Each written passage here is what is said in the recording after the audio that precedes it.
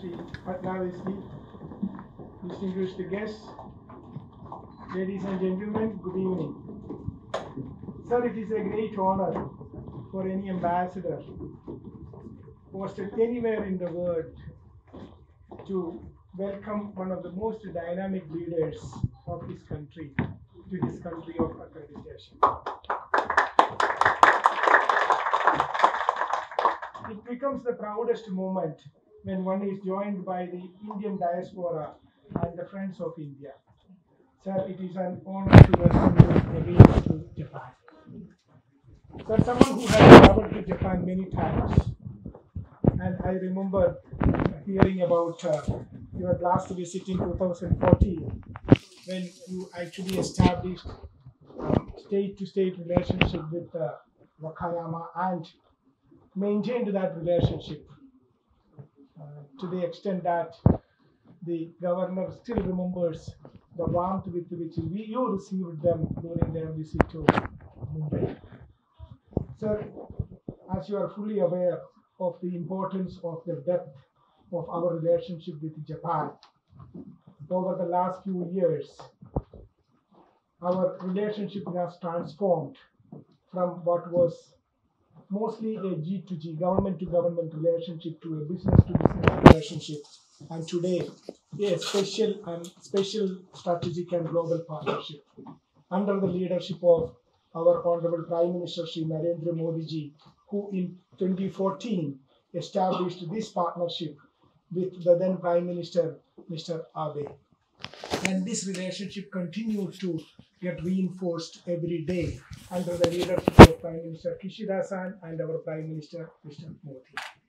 I am sure that in coming weeks and months we will continue to build that relationship in India's transformation and also in this transformation in our bilateral relationship.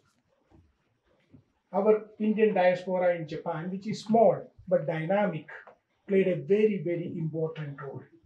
Our diaspora includes, who are present here today, yes.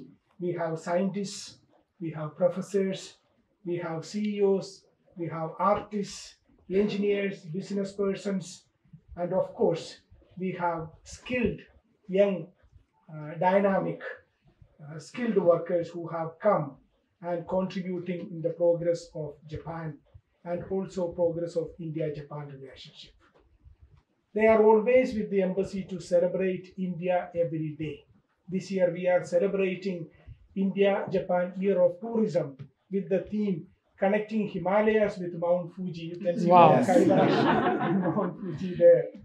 And they are also contributing in what we today undertook, the Amrit Kal, a journey to India at 2047 when India turns 100.